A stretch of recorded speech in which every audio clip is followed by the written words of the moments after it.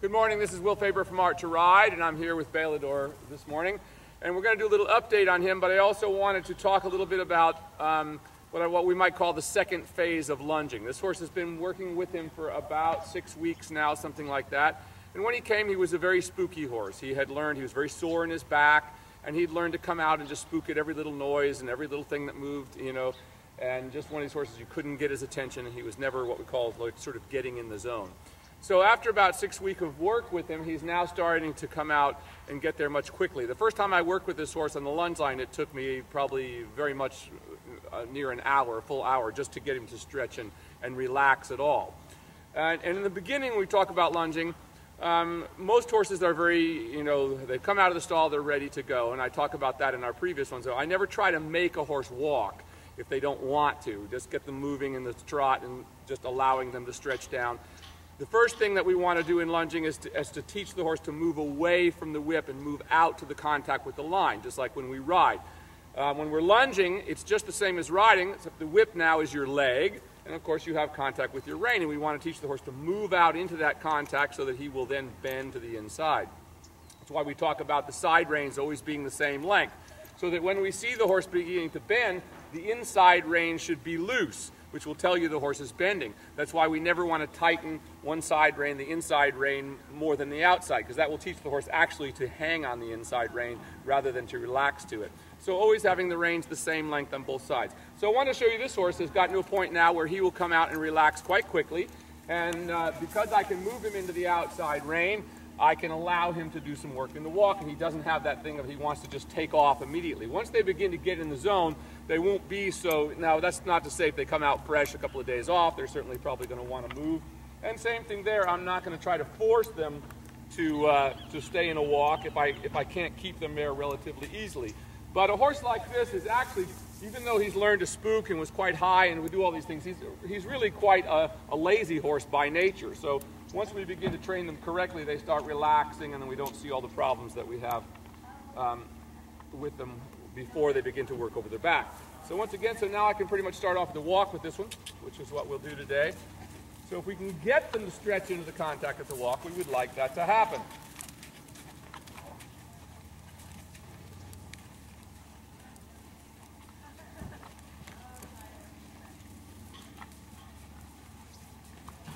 Like you see him doing here now. So already just at the walk, this would have taken an hour 6 weeks ago just to get him just even to relax.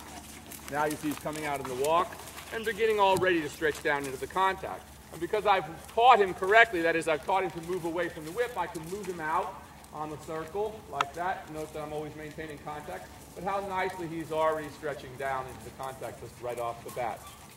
Like that. So I can let him start at a walk and just stretch deeply into the contact like that. Now you'll notice over here there's a little building over here besides, which is where we keep our machine that does the ring here. And this environment, compared to his home environment, is much quieter. There's not so many things for him to spook at. So he had taken up as this little tent over here being the #1 thing he was putting all his energies into spooking at.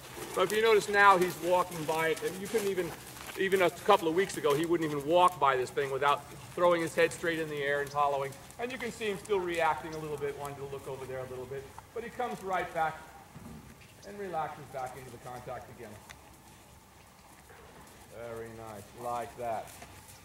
So what a lovely walk. So when they get to this point where they will walk when you start out, by all means you can work them in the walk. Just don't ever try to force a horse to walk. It doesn't do any good. But when they get to the point where they start wanting to and they're relaxed, then of course we can start to walk to our advantage.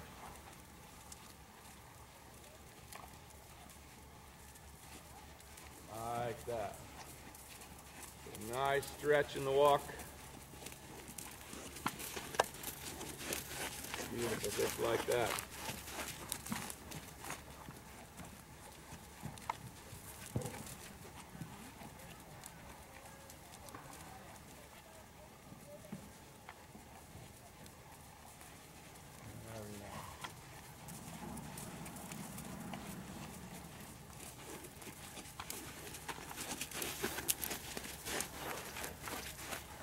So for the sake of expediency, I'm going to go on into the trot now. This is about what I'd like him to do.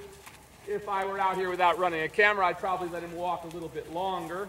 But this is getting very nice, and he's stretching into that contact quite nicely. So he's certainly ready to move up into the trot.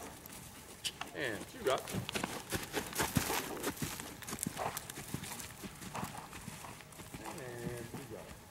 Now notice when he started off in the canter there, I didn't make a big thing about that. In fact, I let him canter a little bit rather than try to jerk on him and force him right back to the trot. I never want to do that.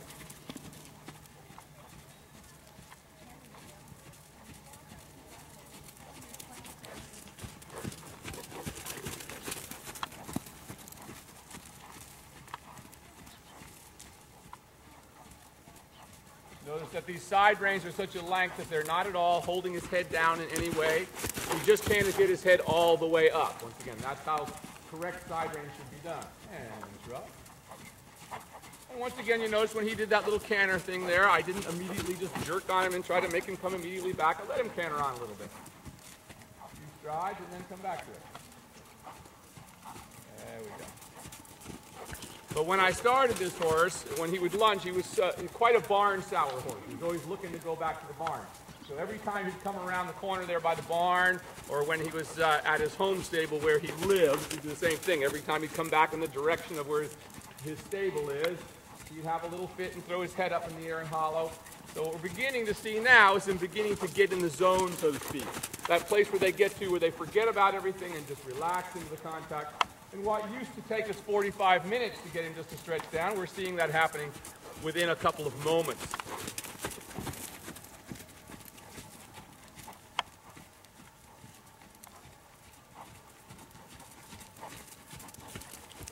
Okay.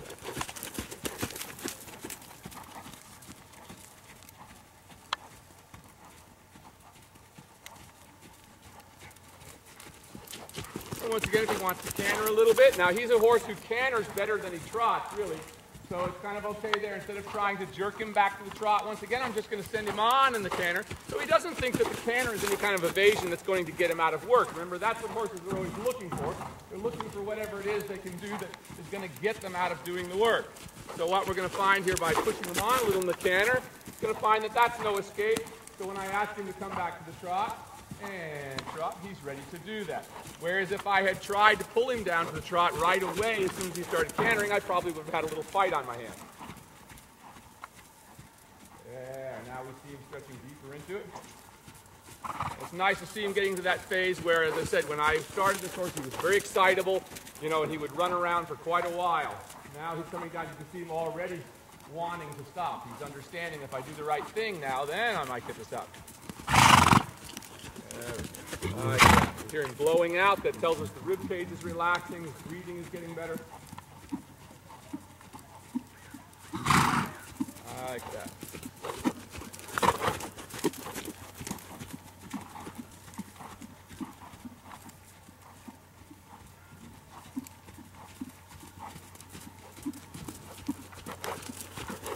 You notice every time he hollows a little bit, I just bring him in just a little bit and push him out with my whip. So I re-engage his hindquarters.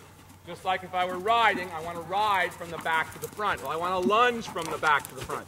That's why all these devices that try to strap the horse's head down in any way, neck stretching devices, over-tightened side reins, degogues, anything that's trying to artificially place the neck instead of trying to work the horse from the back will ultimately have some kind of bad effect on the horse, so to speak.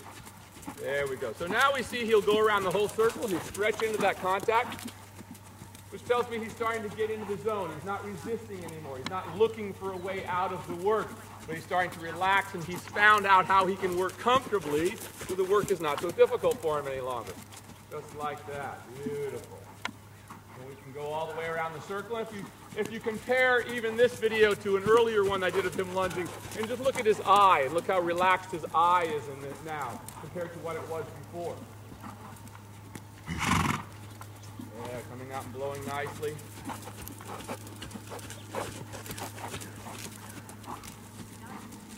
Very nice. Stretching the whole length of his neck now. Excellent. Like that.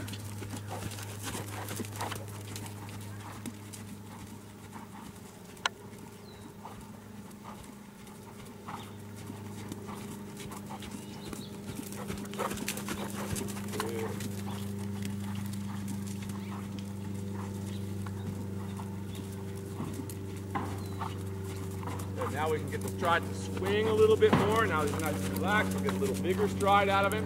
Still in the stretch. He's really working over his back. Look how relaxed the underside of the neck muscles are now. Look how you can see the top line lighting up. A nice swinging drop that's slow and deep.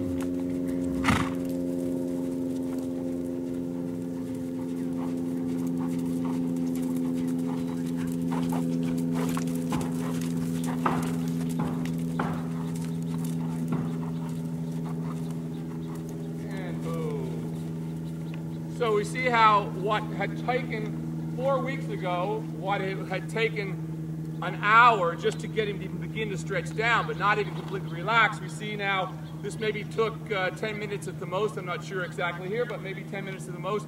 We could see he stayed relaxed the whole time. Within a few moments, he got in the zone, stretched into the contact. You could see how relaxed his eye was, and how beginning to swing through from behind he was in the end there. He was starting to really stretch. You could see his whole top line working.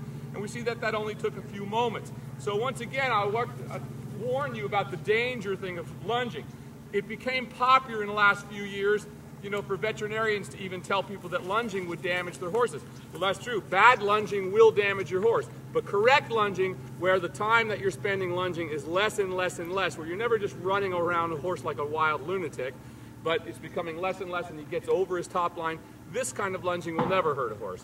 And will only improve them, and you can see that the time becomes shorter and shorter. That's how you know your lunging is correct. So once again, this is Will Faerber from Art to Ride with Balidor here, and explaining to you and showing you the second phase of lunging. Thank you very much, and we'll see you next time.